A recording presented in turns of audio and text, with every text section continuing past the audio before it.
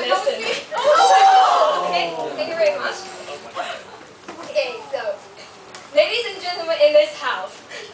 So, before I get into my evaluation, I would like to ask you several questions. And first is that, do you want the boyfriend that hot Alvin suggests?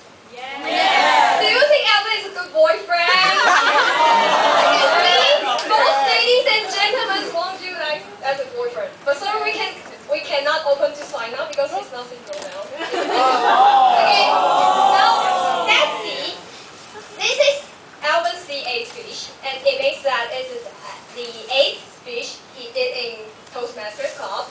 And the goal, each speech in Toastmasters we have a goal, and the goal of the C8 speech is to get comfortable with visual aids. Visual aids means like the props on the PowerPoint you use to support your speech. So let's see. In the Alvin speech, I believe that everyone thinks that he really did a good job. First, we see he really reached the goal in this speech. Like he used several props, many props.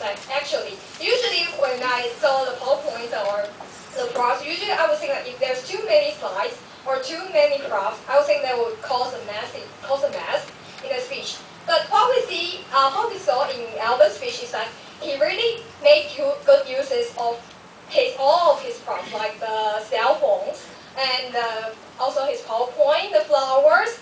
He has so many props, but I didn't see a single messy point in his speech. So that is what I think is very amazing in his speech, and he definitely reached his goal in his speech.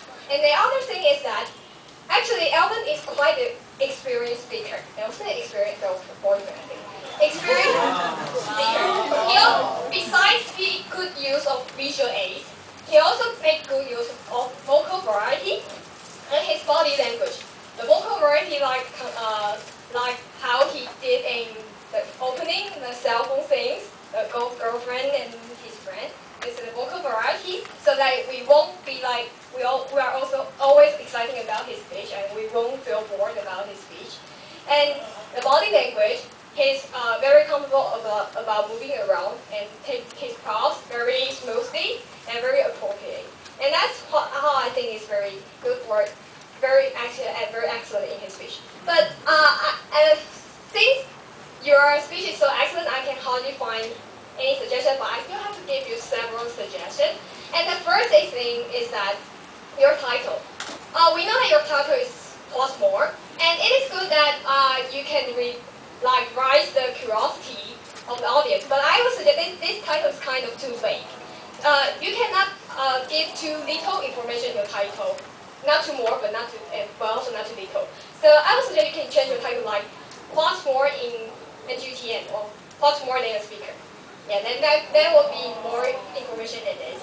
And the second is that because I think it is because the projector is here, you hardly move from here to here. So that's interaction with the audience here.